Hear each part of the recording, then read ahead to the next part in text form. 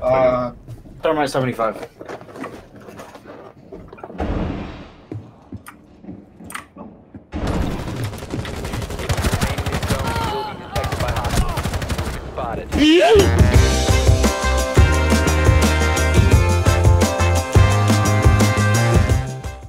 So, dudes, do you have good gun skill, a good understanding of what it means to deny map control to the attackers, as well as an understanding of why drones are the most useful gadget attackers have? If all of these apply to you, and if you'd like to play a hybrid of sneaky and aggressive play in FPS games, then I think you should consider buying Vigil. I think Vigil is a pretty good operator. In fact, I'd make an argument that if Jaeger wasn't around, he'd be the best roamer in the game. Why? Because Vigil is a 3-speed with an angled grip SMG with the ability to deny the map without firing a single shot. Vigil is a great dedicated roamer to go to round after round, provided that your team is providing enough in terms of deployable utility that is appropriate for each site. In a new series I am debuting on this channel called Should You Buy? We'll compare an operator to their peers to give you a better idea of the costs and benefits associated with the operator, which should give you a good idea of whether it's worth purchasing them or not. To make your life a little bit easier, I'll be using classifications of operators from Ubisoft's own words. So in this case, in the roam category, Vigil is being compared to these operators. Let's go from left to right. Before we go through these comparisons, let's take a quick look at Vigil's gun, the K1A. Its labeling as a submachine gun is a bit controversial with dudes who look like this, because in reality, this thing is chambered in a rifle cartridge, not a pistol cartridge. I'm sure Ubisoft uses these labels to tailor the aim down sight speed of the guns in this game, since guns in video games aren't like guns in real life. Since the K1A is labeled as an SMG, when you pair it with an angled grip, its ADS speed is pretty snappy, and that's a nice thing to have when you're taking multiple gunfights. So the fact that it has an angled grip will be considered a plus. It has a rate of fire of 720 rounds per minute, which is lower than average. Not a knock against him, but not a plus either.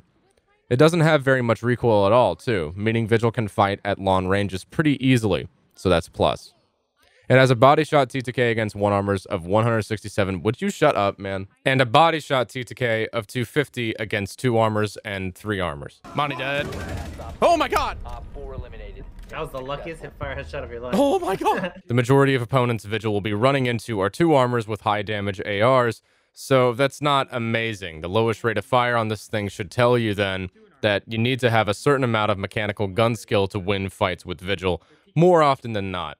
Sometimes, if you run into other 3 speeds, you'll have a little bit of an advantage with that shorter time to kill, but against everybody else, not so much. This might seem like useless information, but I promise it's needed when comparing Vigil to other operators because we'll be weighing cost and benefit in terms of guns, as well as utility. But we'll be comparing guns and utility separately. Ever since Oryx took Where's Malusi on this list? What? Oryx's recent trading of his MP5 from Malusi's T5 only just recently edged him up a bit in terms of fragging power, which in my opinion was sorely needed. There was no point in him having one of the more overrated submachine guns in the game that was only powerful in the hands of Doc and Rook back in the day because of the ACOG scope. Ever since the MP5 had its damage nerfed, it's been a shell of its former self, with buffs to other SMGs making it a bit outclassed in terms of raw fragging power. The T5, with its high rate of fire and a 1.5 times scope for Oryx, give Oryx only an ever so slight fragging advantage compared to Vigil, just because of its higher rate of fire and higher damage output against most types of targets. Vigil still has an edge over the purely fragging-focused Oryx utility-wise, and he has a higher skill cap thanks to his angled grip, whereas Oryx does not have an angled grip. And Oryx is more like a diet 3-speed than Vigil's dedicated 3-speed rating.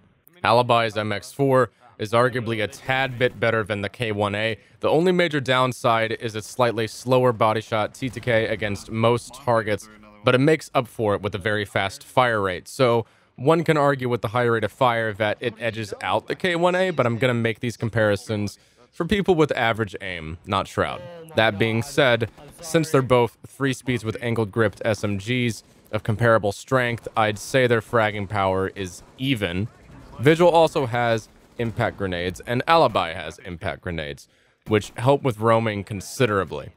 You can use them to increase your range of motion in a map, darting in and out of certain kinds of rooms with Vigil's cloak, or he can use them to get rid of claymores and air jabs at doorways that would otherwise prevent you from executing a flank. So just keep that in mind, that impact grenades will help a roamer's fragging potential just a little bit. They're also both 3 speeds with angle-gripped SMGs of comparable strength, so I'd say their fragging power is about even, with Vigil having a slight utility advantage, since it's hard to get the most out of Alibi's holograms unless you're really 500 IQing it. Ela continues to be held back by one of the most overrated submachine guns in the game that only has a debatable advantage of any kind, thanks to its blisteringly high fire rate and 40-round mag. But it has so much horizontal recoil that it only becomes useful at really close range, which gives Vigil, in my opinion, an advantage over Ela. If Vigil gets into a really close range gunfight, he can just pull out the SMG-12. Maybe it would be a different story if he only had a semi-automatic pistol as a sidearm, but Vigil can fight at long, medium, and short range, whereas Ela can really only fight at close range. His intel denial can go a longer way than Ela's concussive mines, which may or may not give her or a teammate a lucky pick. Legion's T5, just like I mentioned already with Oryx, is very powerful. Legion doesn't have Oryx dash though, so that lacking mobility advantage makes his fragging power a bit more muted than Oryx. Also, it doesn't have an angled grip, just like Oryx, whereas, again, Vigil has an angled grip. Legion's combination of intel gathering and crowd controlling capabilities give him, in my opinion, a utility advantage over Vigil though. Now, I don't know why Legion is categorized as a roamer by Ubisoft. I play him like an anchor. Maybe there's some crazy weirdos out there that do it, so be my guest, I guess. Caveira's M12 stinks.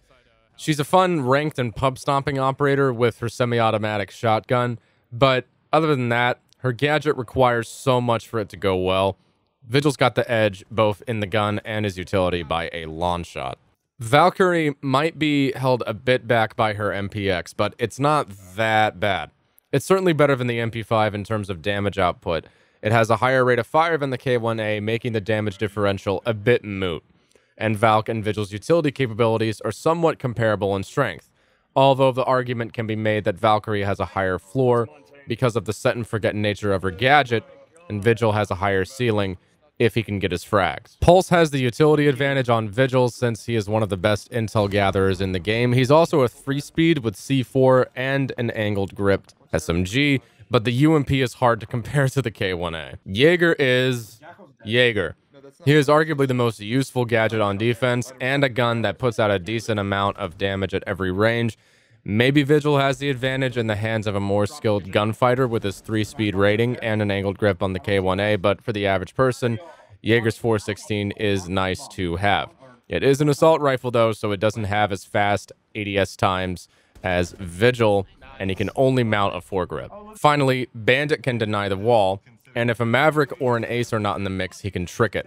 He also has what I think is arguably the best SMG in the game, competing with the Vector. So he, in most situations, has Vigil beat on those fronts. If you buy Vigil, how should you use him? You should bring him on maps with lots of interconnecting rooms that are difficult to fully clear out. Clubhouse is a great map for Vigil, since it is such a difficult map to hold flanks on.